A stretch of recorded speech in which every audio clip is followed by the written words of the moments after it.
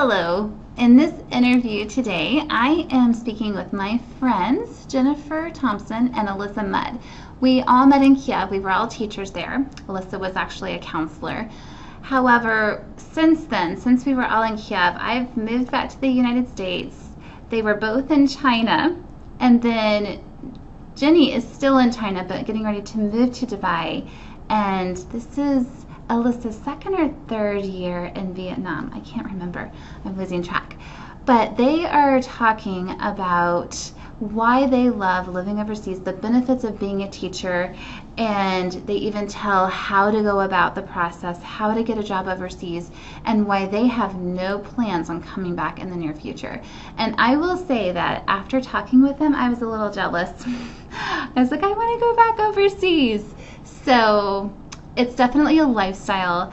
And if you are a teacher here in the States, but you're thinking maybe this could be for me, then you need to watch this and listen to what Jenny and Alyssa have to say. And if you have any questions about the process or anything at all about teaching overseas, living overseas, countries, anything of that nature, just let me know. I'm always here to answer questions. So, thank you. Hi, Alyssa and Jenny. Thank you for being here today.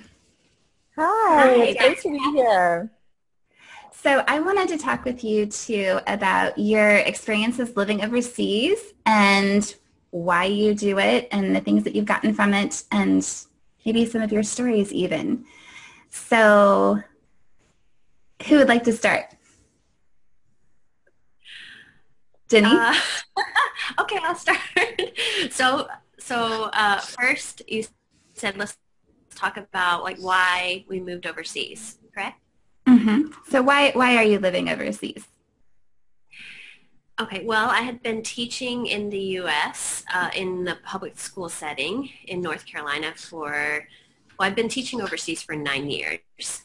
And I was happy. I was really enjoying what I was doing, but I was so exhausted because of all the demands of working in the public school system. Even though I enjoyed it and I loved my kids and the parents, it was so much. And one of the teachers at the school had taught overseas for 16 or 17 years. And I remember she started telling me about some of her adventures and what her teaching experiences were like overseas. And I thought it sounded too good to be true. So she invited my husband and I over to speak with herself and her husband one evening. And she had dinner. And so we just got to talk to them a little bit about what life was like living overseas. And they told us a good company to start out with was Quality Schools International. That's the company that they had started out with when they first moved overseas. And so they said, if this is something you're interested in the next couple of months or in the next month or so, that's when you would need to apply.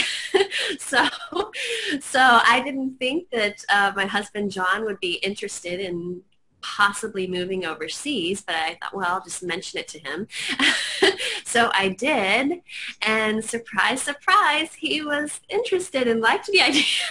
So we applied, and then they asked for an interview. We interviewed, and then we had gotten, in January the year before we went overseas, we had gotten the placement. We were actually supposed to move to Yemen, Sana'a, and that was right before the Arab Spring hit. So we were already committed to go there right before that time period, and so our families were quite nervous. But then, as you know, just a couple of weeks before we were headed to Sana'a, someone from the company called us and said there were a couple of openings in Ukraine. Would we be interested in going there instead? And we did. And then our families felt a bit better about it. So that was my first experience overseas. I've now been overseas. This is our 7th year overseas. We've been in 3 different countries, Ukraine, Bosnia and Herzegovina, and China. And we're moving to our 4th location in August. We'll be going to United Arab Emirates, Abu Dhabi. So at first we thought, oh, maybe we'll go overseas for a year or two, but I don't know when we'll be headed back to the U.S. now. I'm jealous. I miss it. Come It's kind of come visit. We love it. addicting.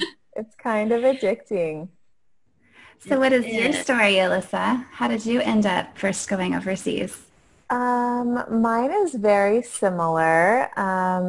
We had taught for 4 years in Montana after graduating college, and we connected with the landlord of the house that we were renting was moving overseas. He was going to be the principal in a international school in Singapore. And before they moved and before we moved into their house, they were like, come over. Let's, get to know you guys. And they showed us like the international schools book that they publish that has like thousands of international schools in it with all of their statistics and all of their locations and how many students and all of this kind of stuff. And it was like a world opened up that I'd never even thought of before.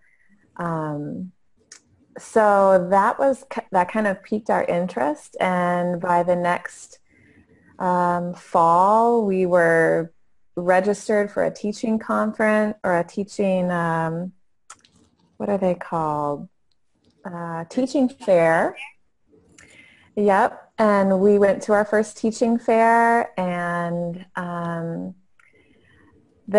it was amazing. Like the teachers that go to this fair, you're like-minded people with adventurous spirits. You have a passion for kids, a passion for teaching, and you're just looking for something a little bit different. So just being surrounded by those people at the teaching fair was life-changing and motivating. And then, you walk into this room with hundreds of schools that are, looking for applicants, and it's 3 days of intense interviews and questioning, and you're like, you have to make decisions on the spot. Are you moving across the entire world to Colombia, which my mom says she's never going to visit me if I move to Colombia, but so it was really fun and intense, and we ended up being hired to go to Puerto Rico. That was a baby step, a good kind of middle ground, still a U.S. territory, but not like Laurel, Montana, So we were there for a couple of years, and then we moved to Kiev. That's when we got hired with Quality Schools International. We moved to one of their schools in Ukraine, and then to China for 5 years, also with Quality Schools International, and now we're in Vietnam. This is our 10th year teaching overseas, and we have 3 babies. They've all been born in different countries, and the plan is to keep doing what we're doing. We love it, and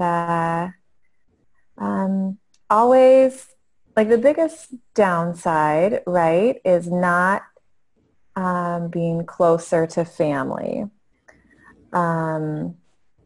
But we knew that from the very beginning, and we've always said, like, if we're going to make this work and raise our kids overseas, we need to make the sacrifices to give them ties back to their family. So we put a lot of effort into Skyping weekly with family. We go back every single Christmas. We go back every single summer. And it turns out that we end up spending more time with grandma and grandpa than the aunts and uncles that live just a couple states away. So it's a weird thing. But it's working for us so far, and we really love it. Yeah, and I think a lot of people don't realize that you can do this fairly easily with kids. Because I was always told once I had my son, oh, you can't travel to another country. You're going to have to move back home. And I'm like, why? Right. Why? So, and you have 2 little ones too, Jennifer. What's your experience with your kids overseas? So I have a 10-month-old little boy and then a 3-year-old boy. So, life with little ones is always fun and sometimes exhausting, but it's really been so nice having them in this international setting. We don't know what it's like to live in the U.S. with them because since we've had them, we've just been overseas. But I know it's just been such a great experience for them. Like right now, one interesting fact, the boys have a nanny. They call it an IE here. Her name is Zong, and she was Alyssa's IE with her family for how many years, Alyssa? Yep, a couple of years. Yep. So she's just amazing. So she's teaching, especially my older son Ben. She's teaching him Chinese. So he's learning Chinese and English, and it's such a great experience being in an international school where we have students from so many different countries that are coming together, learning, loving each other. Learning how to be a friend. Just like this week, for example, my son was able to go and do a really fun activity at the school's makerspace, working with older kids from just so many different countries. It was just so neat to see him smiling and laughing and learning from others around him. So I think it's been a really great experience. And like I said, I think it's brought us closer together as a family unit. Because sometimes, there are moments where things can be challenging and so, sometimes things like if there's a language barrier or, sometimes things are just different than what we're used to or what we've experienced maybe before in the U.S. It's not bad. It's just different. And so I think it's just brought us closer together and we're able to you learn to be more patient and hopefully and more understanding. So it's been really good so far with the boys, and that's why I don't know how long we're going to do this, but I think it's going to be for a while because I think it will be a harder transition going back permanently to the U.S. at some point, to be honest. Mm-hmm. Yeah, I can attest to that. I can attest to that. I feel like it's much more difficult to live in the U.S. than it was overseas in many ways. Yep. But I want to hear some stories. Like, what is your most memorable experience living overseas, if you had to choose one? Alyssa? Oh, boy. There's so many, right?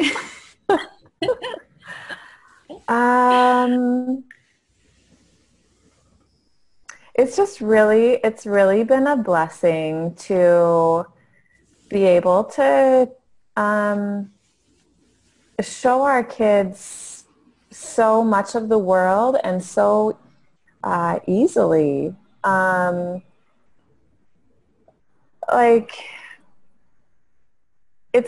It's kind of weird, right? Like you would think that living internationally would be a big sacrifice or a big change or really scary, but maybe it depends on where you live. But for example, right now, if it would be easy for me to forget that I'm actually living in Vietnam. Maybe I don't know if that's my 10 years speaking, or it's just so easy to kind of stay, if you want to stay in your bubble. You go to school, you come home, you do normal things like cook dinner, give baths, read stories, go to bed, watch Netflix, like all of the same things that you would be doing in America. So that brings me to a question. You have all those things overseas. You have Netflix. I get asked this all the time. Yes. You have Netflix. In China, you don't necessarily have Facebook, right?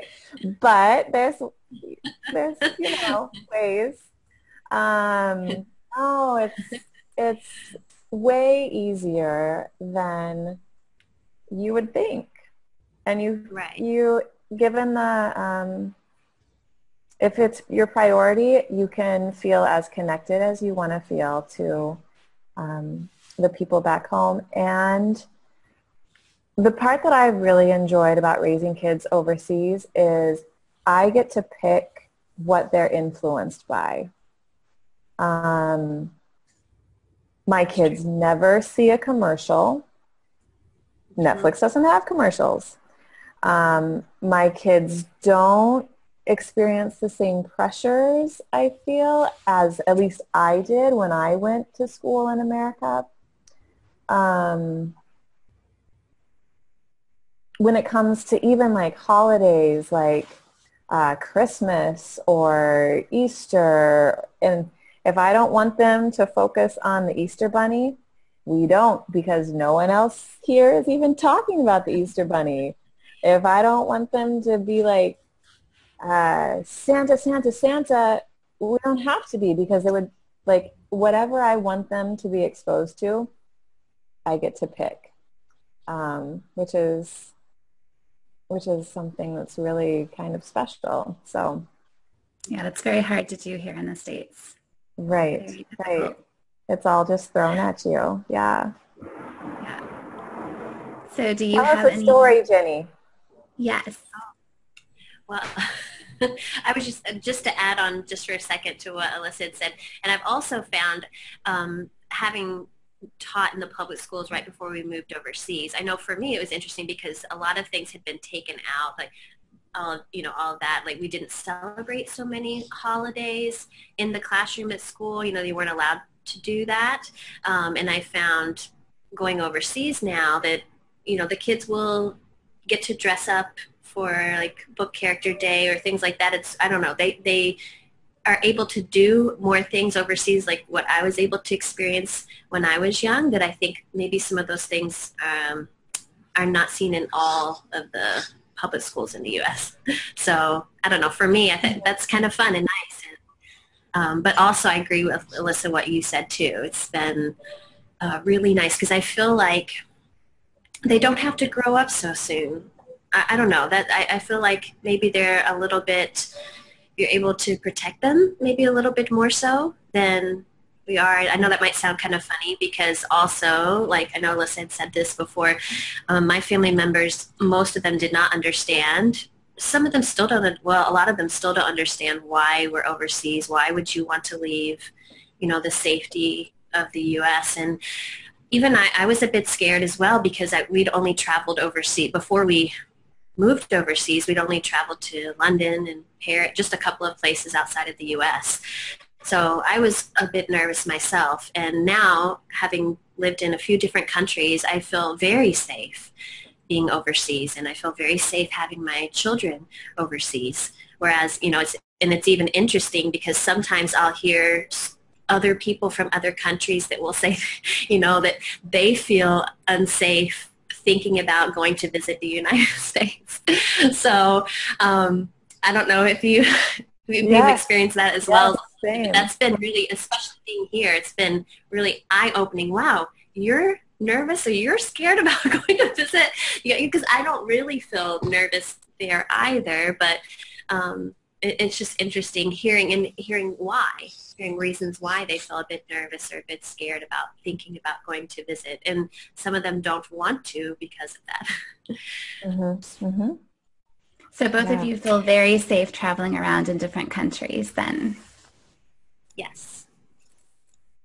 Yeah. And I think and when we moved to Abu Dhabi in August, also our families are a little bit, or at first when we talked about moving there, they were a bit uncertain about moving to a country in that part of the world. But I was able to find a study online this last year. It was somewhere in the top 10 for the safest countries in the world. So I said, see, Mom, see, there you go. see, and everyone has said that it's very safe.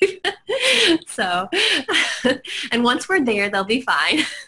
Yep. I think it takes actually doing it for some people, or hearing, and that's why I'm doing this too with you guys, because I think hearing your stories, it will open a lot of people's eyes, because I get asked these same questions all the time. So I actually, for people that are thinking about possibly teaching overseas, what are the benefits of being a teacher in an international school?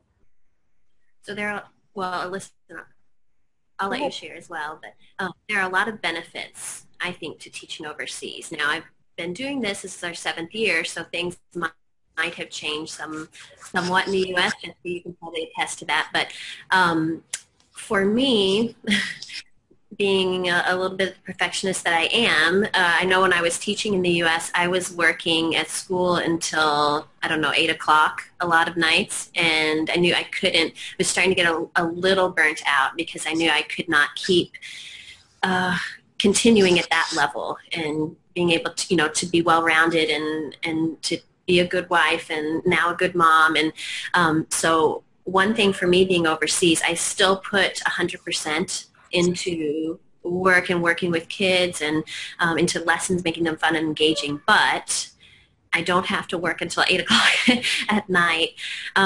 For me, a lot of the schools, you'll have a paraprofessional that will work with you in the classroom if you're teaching up to 3rd grade usually.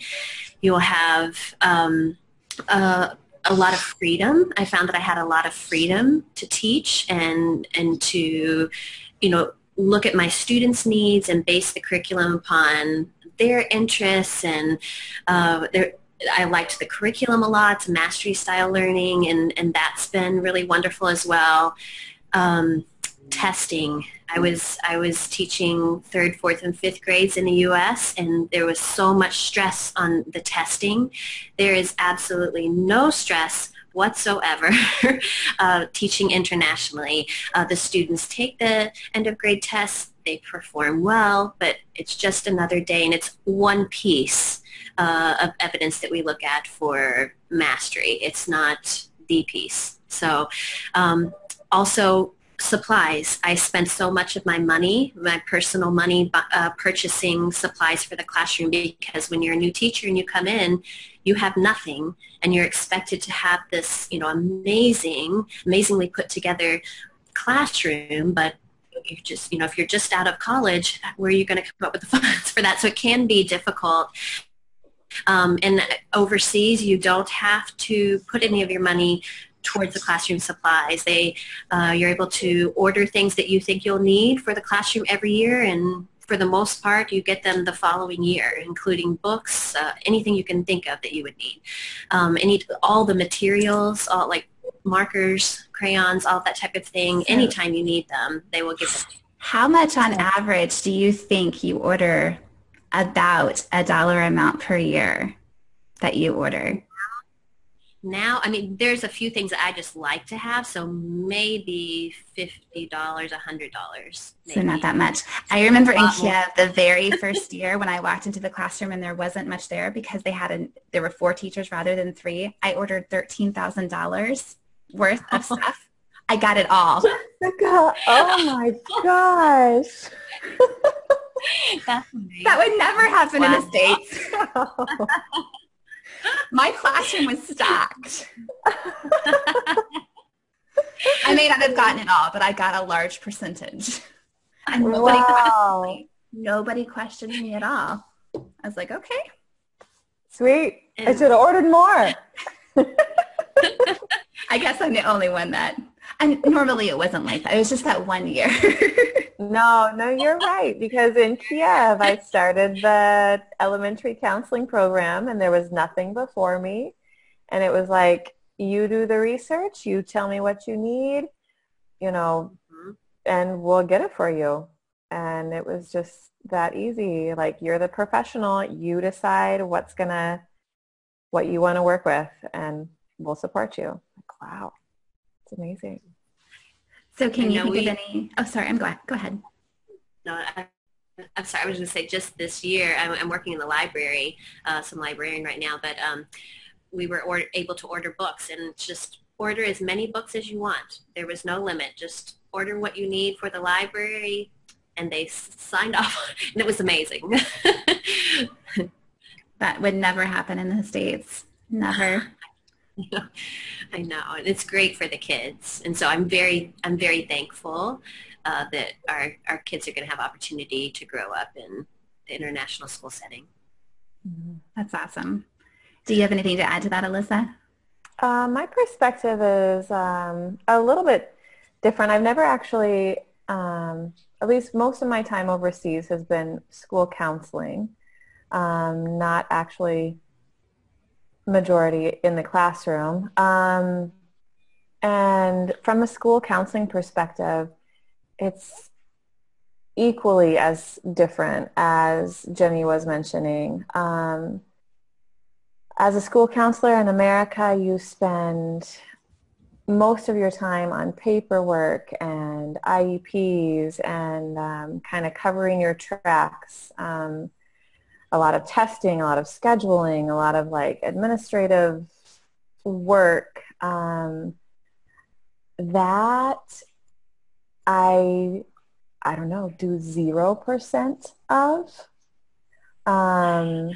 The part that I love about counseling is just the social emotional connections that I have with students, and that is 95% of what I get to spend my day on. And the students are different. I mean, all students are the same, right? Like they go have similar struggles, but the level of respect maybe, or maybe it's their background that they're coming from. In the international schools, a lot of the families are business families or embassy families. Oftentimes they value education, and that kind of trickles down to their kids as well. So it's a pleasant atmosphere, and it makes a big difference in the teachers and the administration, and just the feel of the school is a lot different than what I experienced when I was teaching in America. I mean, kids are kids everywhere, but international teaching is like the secret to teaching. I don't know. Don't tell anybody. Don't tell anybody. I actually have I have two questions for you, Jenny. Okay. So how many plan periods do you get a day? Like if you're in the regular classroom? Okay, so anywhere from 2 to 3 usually every day, 2 to 3, but those are like 45-minute periods, which you do not get that in the U.S. Much more planning time, which has been so nice. And this was a big one I forgot to mention, for the most part, smaller class sizes too. I've had one year I had a class of 10 students. I think that was the smallest amount that I personally have had. The largest class that I had was 20. So much less than what I had in the U.S. And again, with the paraprofessional too, there's 2 of you to help all the students. And to kind of piggyback off something that Alyssa had said with the parents, well, one, I don't have nearly as many behavior issues as what I experienced in the U.S. And then the parents are involved. They want to know. If you reach out to the parents and let them know your concerns, they take those concerns. They want to work with you for the most part. I mean, it is a partnership. They want to be kept aware, and you're working together to help the students succeed, which is what you want. The only thing that one big difference, I think, when I taught in the public schools in the U.S. is I think that the students there really did need me. I do think that overseas they do as well, but I do feel like in the public schools, for some of them, I was the bright moment, or I guess school was the bright moment of the bright time of their day. And so on one hand, I do feel like sometimes maybe with some students I made more of a difference. I mean, they love us overseas, and they learn so much from us, but that's one thing I found to be a little bit different. Yeah, they just make it very difficult for you in the States to be there. I feel like. That's true. No, that's true. That's true. Yeah, but you're totally right about that as well. The other question I had for you is, do you write lesson plans? I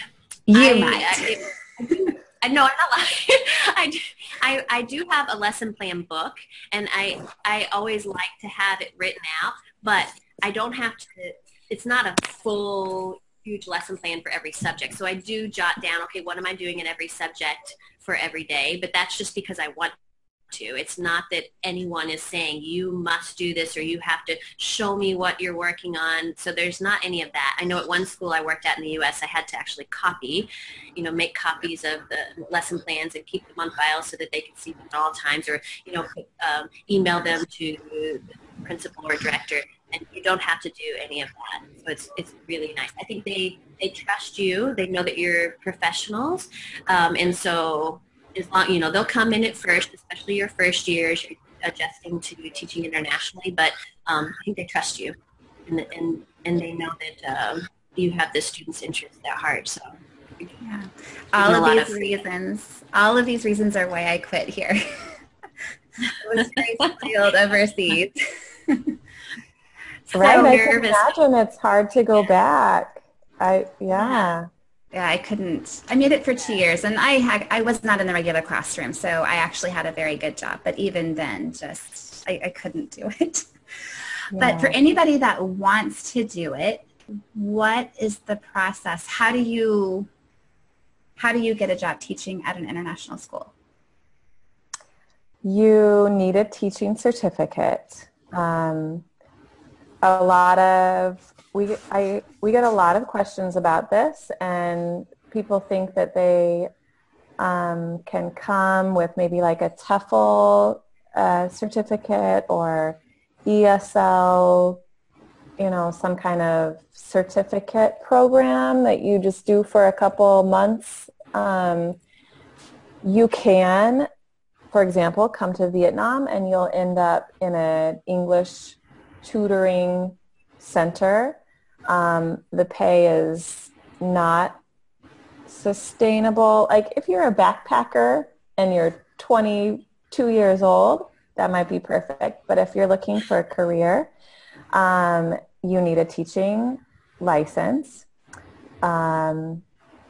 Most schools are going to encourage you to have a couple years teaching experience.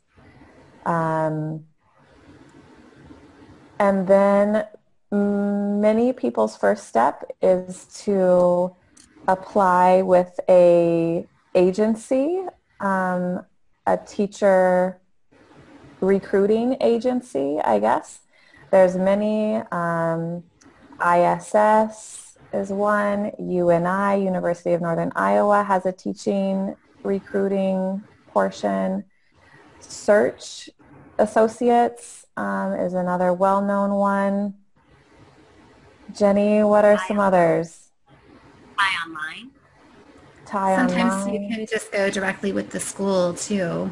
Like I got hired with QSI just with an interview through them. Mm-hmm. Mm-hmm. I think QSI is maybe not the norm when it comes to that. QSI has their own recruiters, right, that make it really kind of easy to go, just jump right in without going to a teacher recruiting fair. But sometimes you can just end up contacting the school. We tried that when we were transitioning some years and didn't really have much luck getting those administrators to answer our emails. And now my husband is the director here in Vietnam. No wonder, because it's like a constant flow of people all year long wanting to know if you're, looking for teachers, and it's hard to kind of weed through that. So I would recommend, if you're just starting out, going through a recruiting agency and possibly going to a teaching fair, because it's those connections that could pay off. And you'll find that once you're abroad for a couple of years, like it's a small world. Um, don't burn any bridges because you never know when it's going to come back around. Like you'll end up on the other side of the world working with coworkers that you used to work with, and it's just like an amazing small world. So It is a small world. You're in Vietnam. I'm in the States. You're in China. We all used to work in Kiev together. right, right.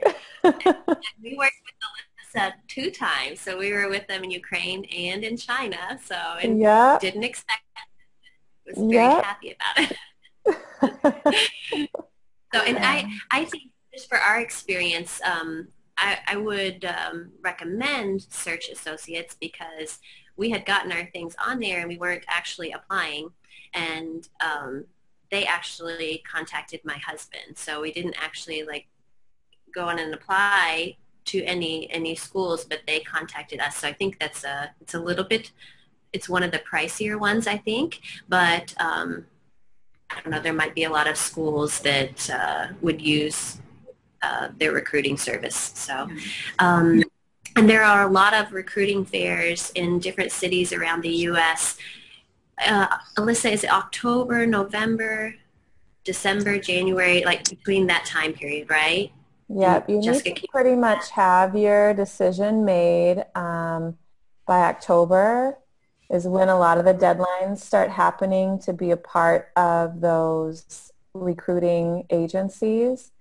And then, so then October, November, you're going to be, you know, the schools are going to be contacting you, or you'll be contacting schools, or you'll be researching where you want to go.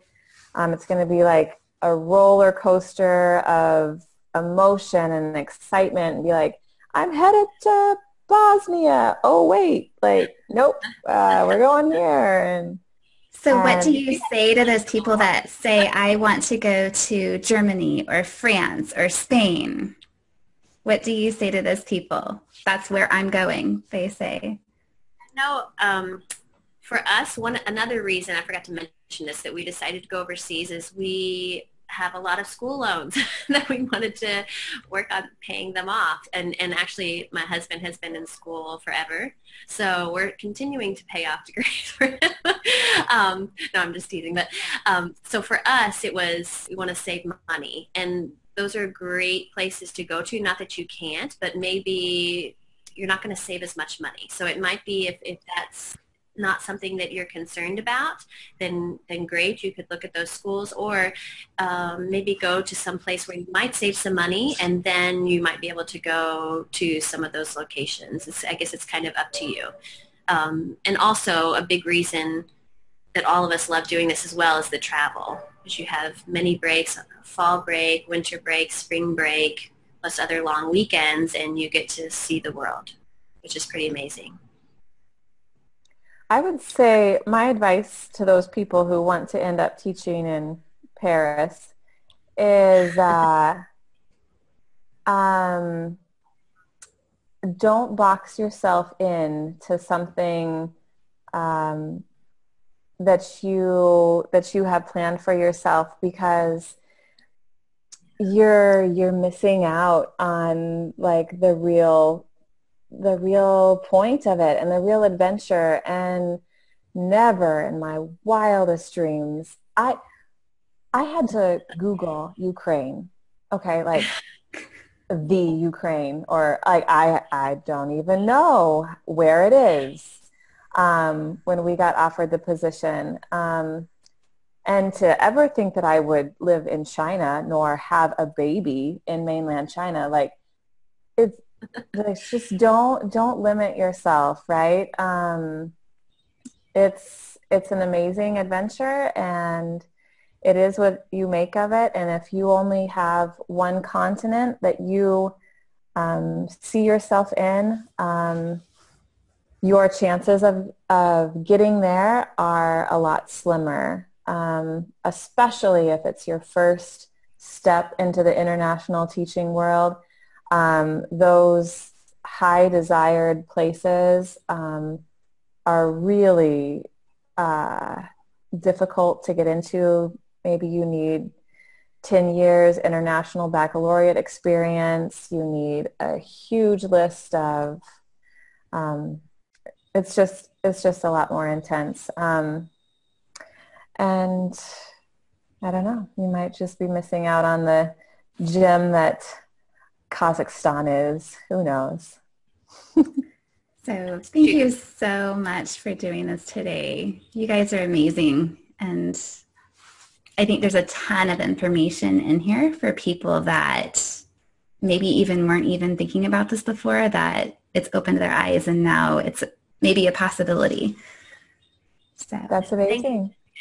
And if I can leave everyone with one final thought, one thing that I've also found since we've been overseas is that teaching internationally, all these teachers and amazing people, like school communities and even outside the school community, they become your other family. You really, you grow so close with the people here because it's in the U.S. it was different because, you see people during the day at work, but they're not a part of your family's life. It's not, I don't know, I didn't feel as close or as unified in the school settings that I was at in the U.S. But overseas, it's like you're so close with everyone. You're seeing them during the day. You're hanging out with them on the weekends. You're, going to church with them, worshiping. I mean, there's so many. They become your family. So and they'll be lifelong friends, right, ladies? Right. I very much agree with that. Exactly. Very much. Okay, guys, have a great day. Thanks, Jessica. So good to see you. Thank you so much for doing this. You guys are amazing. That was fun. I think that you guys you're going to inspire people. There's going to be a whole trove of people trying to go overseas. You're making me miss it. Oh, you never know. You never know. You might end up back here. It'll be a little while. I've got 13 years. So 13 years. Koya will be 18 in 13 years. So all right. I'm here for the long term, but that's okay.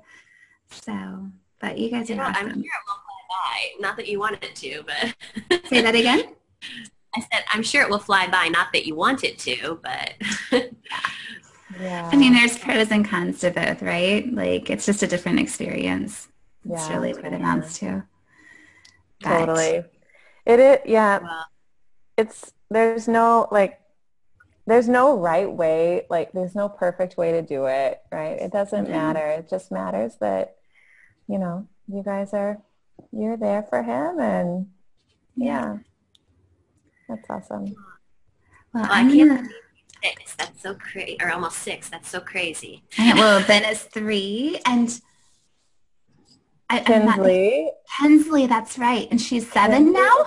7. Yes. I saw this. I see her pictures and I'm like, she looks like you. Do you think so? I think everyone says all 3 of my kids look like John, that I got nothing. I don't know. Maybe it's the blonde hair. I don't know. Maybe. I know. Little Quinn, he's so cute. I wish I could get to know his personality, but I know.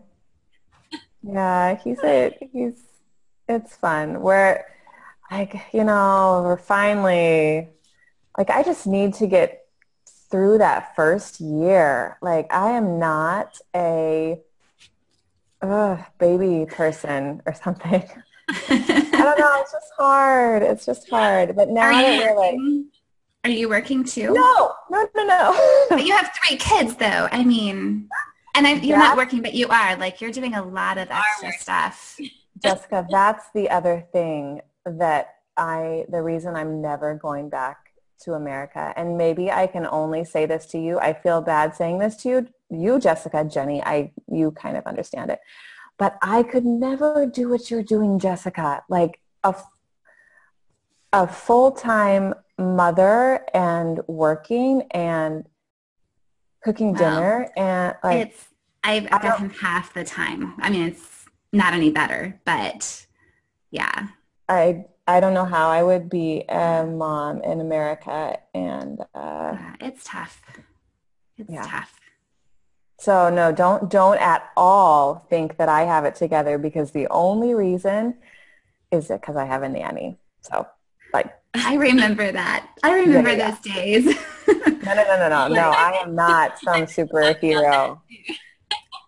But you know what? We all have our things. And I don't know, like living overseas, it's easy, but it's hard. Like those are things are what make it doable too. Right, So right. it's not that you have it any easier than anybody else either. I mean, it's just what it is. Right.